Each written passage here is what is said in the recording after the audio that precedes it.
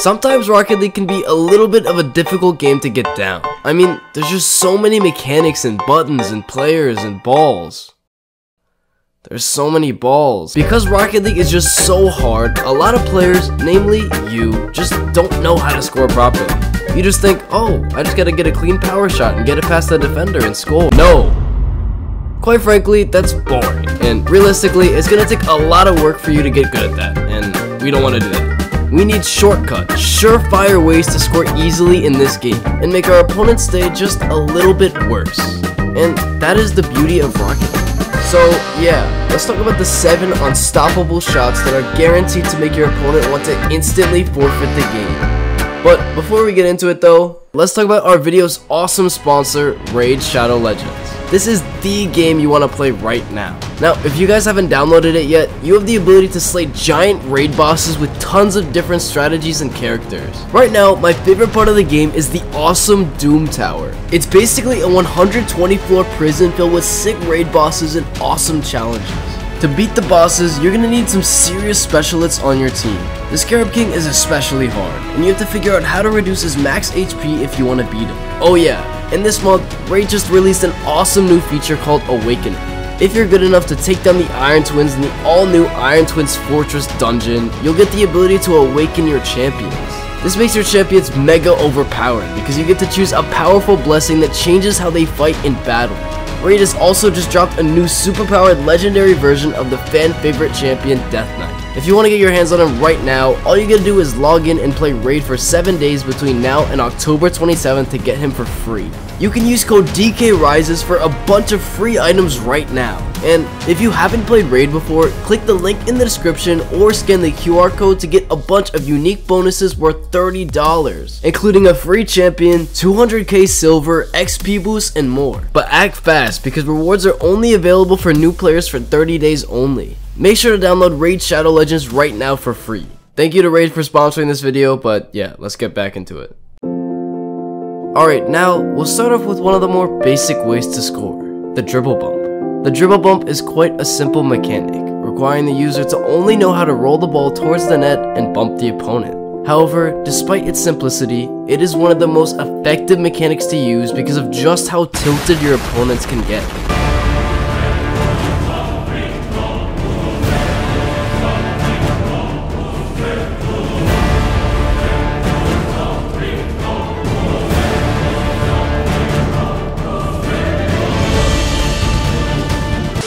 Now, you as the user must use this mechanic wisely. This is a very good strategy for 1v1 games because if you successfully bump the other player, there will be no one to defend the net and the ball will peacefully roll into the goal. However, in 2v2s and 3v3s, you might have a little bit more trouble with this one because there will usually be a teammate behind the victim of the bump dribble who can easily clear it away. If you can get your teammates in on your strategy, this could help tremendously by going for the double bump dribble. But if you're solo queuing, you really won't find much help out there. Now, expanding off the Dribble Bump, we have a more advanced mechanic, the Air Dribble Bump. This is arguably much more effective than the Dribble Bump, and the likelihood of you scoring off this mechanic makes it one of the best ways to score in Rocket League. I personally love using this mechanic because it's super useful, it's pretty flashy, and I love seeing the hope and joy slowly leave my opponent's eyes as they see me hurtling towards them in front of the ball. Now, the Air Dribble Bump is really effective, and for most players, you don't even have to know how to actually air dribble. If you can at most pop the ball into the air and follow it up, you too can perform this mechanic. This is really effective at both lower ranks and higher ranks, and it equally tilts both. And you almost feel good about yourself for doing it, because it requires some skill to pull off. Now, if bumps aren't your style, maybe you prefer not hitting anything at all. The fake is one of the most elegant mechanics one could perform in this game. Falling for one of these hurts you physically, emotionally, and mentally. So being able to perform this effectively will cause you to have the emotional high ground on your opponent. Playing against a ball chaser in your ranked games? Go for a fake to send them flying in the other direction. Playing against a patient little kid who absolutely will not challenge the ball unless it's 2 inches from their face, just keep faking until it rolls into the net. This is a very versatile strategy to score, because when used correctly, it completely evaporates any self-respect the opponents once had and leaves them as worse people overall. And really, that's what makes Rocket League so great. Now this is a strategy that is arguably one of the most underrated ways to score in Rocket League. When used correctly, this is essentially a free goal for your team. You want to make sure that the player you're queued up with is actually smart enough to do this in the first place. I know a lot of you guys like pity queuing with your friend with 3 brain cells. Essentially, what this kickoff strategy consists of is a fake kickoff where the player attacking the ball fakes at the last second to go directly for a demo on the opposing player not going for kickoff. That leaves a 1v2 situation where your teammate can just boom the ball into the net. This is best used when you see that the other team has a player who's always cheating up on kickoff because it makes it much easier to demo them. Now here's where the smart teammate comes in play. If your teammate is just not able to hit the ball towards the net when it rolls towards them, or they just don't understand how to demo someone in Rocket League, you most likely want to never speak to them again. Maybe try one of the other strategies on this list. However, if you do have a reliable teammate, this is one of the most overpowered 2v2 strats in the game that is almost certain to lead to a goal.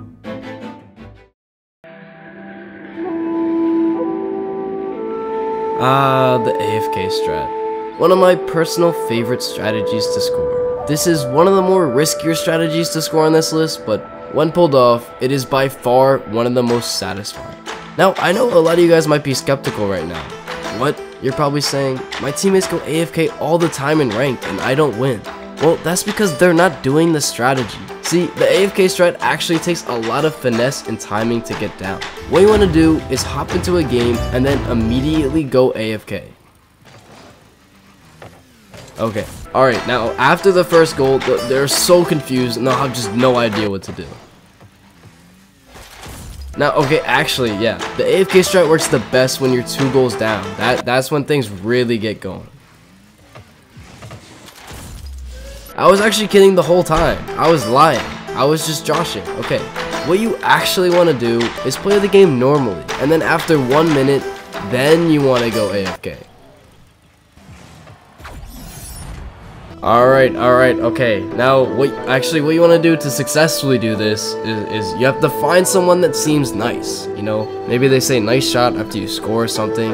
If your opponent has any bit of good in their hearts and you go AFK, they will stop playing and wait for you to return. And we can take advantage of this.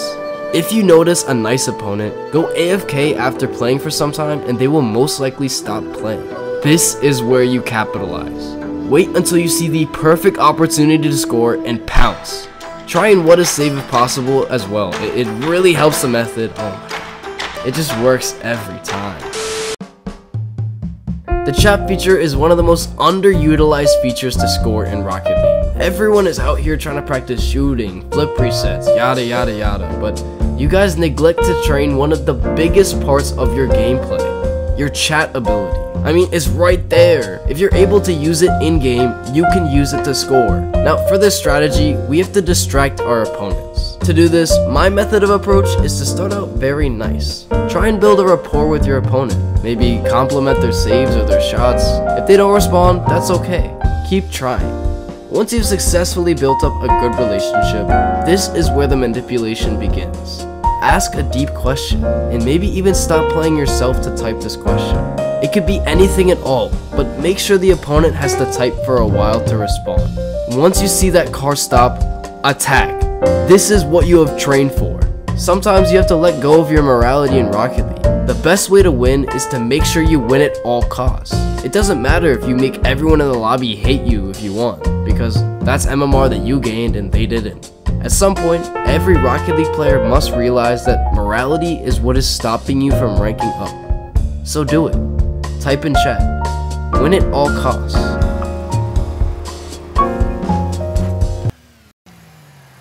Are you kidding?